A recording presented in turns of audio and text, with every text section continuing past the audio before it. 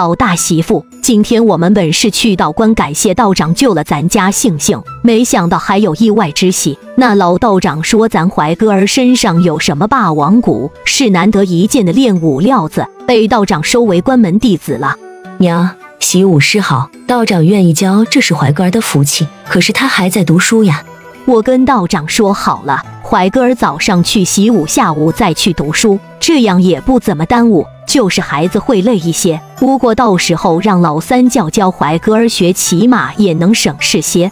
行，那我回头再给怀哥儿做副手套，做个护膝啥的。老玉家的还有出息的吗？赶紧出来！这谁呀，敢上咱家来闹事？走出去看看。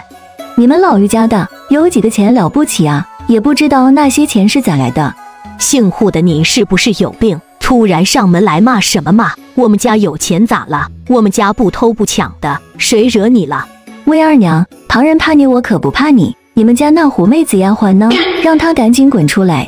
这话一出，魏婆子有些错愕。这护士骂了半天，原来是冲着双云来的。李春花想起刚才双云回来时那一身的狼狈，这会儿多少明白了。好啊，我就说我们双云回来时身上怎么看着脏不拉几的，原来是你干的。你可真行，敢打我们家丫鬟！打她都是轻的，你们家有钱烧的，买个丫鬟回来就是让她勾引我家男人的吗？瞎说什么？双云不是那种人。不是，光天化日的，我可是亲眼看见她跟我男人拉拉扯扯的，还不是那种人。我呸！看她长得那副狐妹子的模样，一看就知道不是个好东西。闭上你那胖臭的嘴，有话好好说。是不是有什么误会？玉家可不是这种人。玉家现在有钱了，丫鬟都用上了，不好说啊。你们别听风就是雨的，玉家啥为人你们心里都清楚。玉家不是那等人，可那丫鬟不是买来的吗？谁知道什么德行？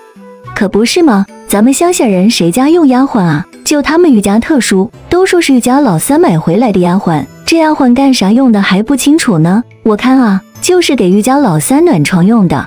苏柔没想到这脏水还又专门往她男人身上拖了起来，她气得恨不得上去挠花护士的脸。满口胡说，再乱说我撕烂你的嘴！哎呦，可不是我胡说，村里人都在转，你男人现在都不回家了，谁知道是不是在外头养了个小的？双云说不定就是打从外头带回来养在家里的，只是对外说是丫鬟罢了。欠收拾我今天非撕烂你的嘴！老三媳妇，给我好好收拾收拾他，闲的没事干了跑我家来泼脏水，当我玉家好欺负吗？老夫人，我敢发誓，我从没做过这等事。我是去买排骨的，结果那屠夫满口酒气的拉着我，非要摸我的手，我不答应他还打我。你不用说我都知道，周屠户，你回头去撒泡尿照一照自个儿。双云一个小姑娘去勾引你一个老男人，图啥？图你家有肉还是图你家有钱？咋着？这些我玉家没有吗？就是双云生的清清秀秀的，村里那么多小伙子看不上，去勾引你一个满身肥膘的杀猪汉，他图啥？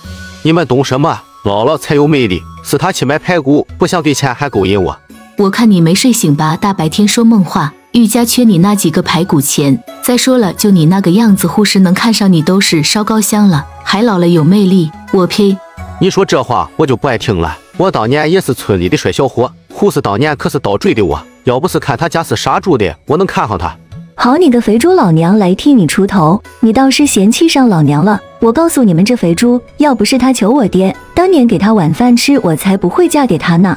行了，你就别在这丢人现眼了，赶紧回家卖猪肉去。当我这玉家的大门随便进的吗？跑来诬陷我家丫鬟的清白，事情没说清楚，谁也不准走。你个没用的东西，回家再跟你算账。我就看你家丫鬟不顺眼，天天没事就往男人堆里扎，就是想坏他名声咋的？老三家的你下手不够狠呀，这嘴还是欠收拾。老夫人，我没有，我愿意以死证明清白。说话间，双云竟一头扎向了墙，看热闹的人都惊呆了。谁也没想到，这双云性子竟然这般烈，被护士这般污蔑栽赃，竟是一头撞了墙。这一定是心虚了。你差不多就行了吧？真要把人逼死了才甘心吗？就是真当大家看不出来，你就是死皮赖脸的在给人家泼脏水。护士白着脸说不出话来了。周屠户见这竟然要出人命，吓得转身就想跑。你们把人逼死了就想跑，哪有这么便宜的事？抓住他们！魏婆子见他双云还有一口气吊着，赶忙让李春花去请达西斯婆。她这会儿也懒得再管护士了，一心只想着怎么把双云救回来。大哥，你看咱家门口怎么那么多人围着？好像是出事了，走，赶紧回去看看。奶奶，这到底发生了啥事啊？双云姐姐这是怎么了？都不用玉家人开口，旁人七嘴八舌的就把事情讲了个遍。怀哥几个听完气得不行。这是得报官，现在名节对女子多重要啊！他们还这般信口雌黄的，这不就是纯把人家姑娘往死路上逼吗？不行，不能报官。你们最好赶紧祈祷我双云姐姐没事，不然等到了县衙，说不得县太爷会把你们各打50大板。一听到还要打板子，周屠夫吓得赶紧把实话说出来了。别报官，我说实话，是我这娘们让我诬陷这丫头的。她看不惯你家用上了丫鬟，就想报府下不关我的事啊。你们怎么能害双云姐姐啊？道长爷爷告诉我，人不能做歹事，做了歹事会有报应的。你们赶紧向双云姐姐道歉吧。护士根本就没把杏杏的话放在心上，一个4岁女娃娃在那说什么报应。杏杏别搭理她，双云姐姐要真出什么事，她就等着进牢房吧。哎呀，你可算醒了，你这丫头也是，那泼妇说你几句你就去撞墙，真要遇上那种存心害你的，岂不是高兴死她了？老夫人，我刚才也是气上头了，怕他们为难您。护士跟周屠户见人醒了，知道没事了，也不敢再废话，撒腿就跑。跑得还挺快，下次再往我家泼脏水，拆了你的骨头，把双云带屋里去，等会叫达西斯婆来，让她再瞧瞧，别留下什么后遗症了。